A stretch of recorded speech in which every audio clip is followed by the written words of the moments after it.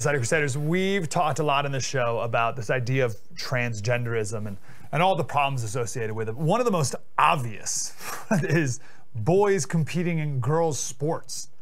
Like, what are we doing here? And a couple of different governors are passing some legislation to, well, some are banning it and some are allowing it. And Noem, the governor of South Dakota yesterday, decided not to sign a bill that would prevent boys from competing in girls' sports. She was on Tucker's show last night, and Tucker got after her about it. John Schweppe is here. He's the policy director of the American Principles Project. John, how are you, brother? I'm good. How are you doing? I'm glad you're here. I have not been following the South Dakota bill, so tell me exactly what the South Dakota bill does. Well, it's pretty simple, really. It's a ban on biological males competing in women's sports. And this is something that's been talked about in South Dakota for months. The legislature's been working on it. It passed the House in February. It passed out of the Senate in early March. And then Governor Noem came out and said she was very excited to sign the bill.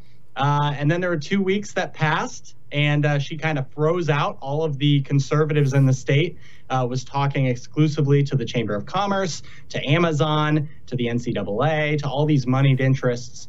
And ultimately, she decided to veto effectively. And it's kind of stunning. I think a lot of us don't really know why. And when she explained last night on Tucker, as you may have seen, I think a lot of us are still asking why. It's not really clear. Wow, weird. So I want to get to Amazon in a second because that's weird. But the NC2A, are they taking the position that boys should be allowed to compete in girls' sports? Is that their stance?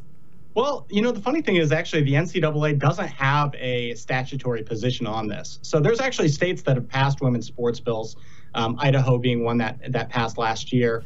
And there haven't really been repercussions yet from the NCAA. Okay. So I think, you know, there is the chance, and I think it's realistic. The left likes to take these states. We saw it in North Carolina in 2016 and make an example out of them and really go after them and kind of commit economic terrorism. And I'm sure the NCAA would have been part of that. But, you know, ultimately, when it comes down to this, there's lots of states that are passing this legislation. We're up to, I think, 29 states have introduced women's sports legislation.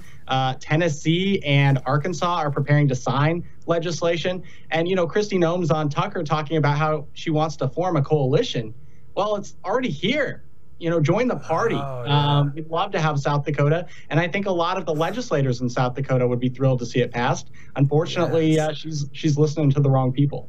You're so right, John. She said last night, well, my advisors and lawyers and whatever, they said we need to form a coalition of people against this or something. And you're so right. It's already there. What's Amazon's? Yeah, I don't even know what that even means. Like, I don't even know what that goal would look like, but it's already here. What's Amazon's role in this? Well, Amazon has a fulfillment center that they're building in Sioux Falls, South Dakota. It would create 1,000 jobs. It's coming online sometime next year. And so as we've seen, this isn't just Amazon, but a lot of these companies do it. You know, when they bring economic activity to these smaller states, they like to have a role in the policies that are passed through the legislature. And so, you know, the Amazon stuff, it's been mostly rumor. I haven't seen it confirmed, but it's thought that they've been influencing the process there and pushing hard against any legislation that they would deem to be anti-LGBT or anything like that. Wow, if that's true, that I think is the biggest story of it all. That Amazon, the Goliath behemoth that they are, can come in and sway a state's on something that has nothing to do with them. Like, I understand Amazon coming in and like arguing for a higher minimum wage to knock out competitors so that they can become even bigger. That makes sense. It's wrong, but it makes sense. But like transgender, like what is Amazon even doing here? Like, that's a social effort that's I think the big story, if that's true. What's the argument against these bills? So what's the argument that people are making that boys should be allowed to compete in girl sports? Because it's never the other way around, right? There's no girl, well, maybe there are, but girls competing in boys sports, right? But why should boys be allowed to compete in girl sports?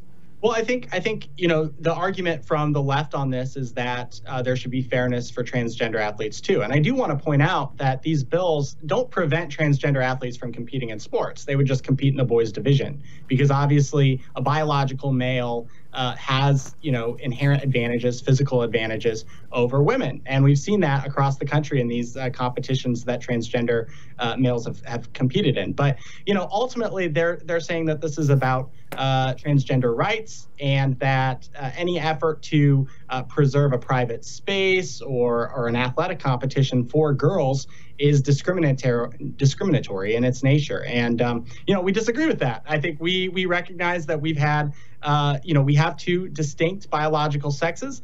We're different, and that's okay. And when it comes to competition, just because women might not be as strong or physically fast or whatever as men, doesn't mean that they shouldn't have the right to have this competition. Senator Tom Cotton brought this up on the Senate floor the other night. But we're talking about Jackie Joyner-Kersee, one of the greatest runners of all time. I mean, just an incredible athlete. And last year, 75 or 80 high school males beat her records in the United States, right? Like, there's just a difference. And that doesn't take anything away from Jackie Joyner-Kersee. She's one of the most incredible athletes of all time. But, there are differences, and we need to recognize that, and our statutes need to recognize that. Yeah. It's weird that, like, the argument is, well, let's just get rid of girls' sports entirely. We'll just have men and women compete against each other. And there's always this weird thing that we play every once in a while. It comes up where, like, John McEnroe, a couple years ago, was asked out of nowhere where Serena Williams would rank if she were playing in the men's circuit. And he's like, I don't know, like 700. And everyone freaked out, like, oh, how could you say that, blah, blah, blah. And then finally they asked Serena, and she's like, oh, yeah, probably. Like, I'd get crushed. So we like to pretend for some reason that girls can compete against men in sports, and it's absolutely absurd, as you mentioned with the Jackie Joyner-Kersee. Yeah. Yeah, well, I don't think it takes anything away to have elite women's sports and elite men's sports. You can recognize that they're different games, that they're different, activities, but it doesn't, female athletes who excel in that setting are elite. They're great. We don't have to have them competing against men in a fake contest to see that. So I just think it's kind of sad. It's kind of like feminism taken to this insane extreme, to the point where most feminists are against this. And it ruins women's sports. What a bizarre thing to do. Jim Schweppe, man, great to talk to you. Policy Director at American Principles Project. And I'm new to the American Principles Project, so I look forward to talking to you guys more. Would love to. Thanks for having me on. Thanks, brother. Yeah, the American Principles Project, all about the family and supporting the family and strengthening the family. All right, everyone, have a superb day. We'll do it again tomorrow. Spread the word.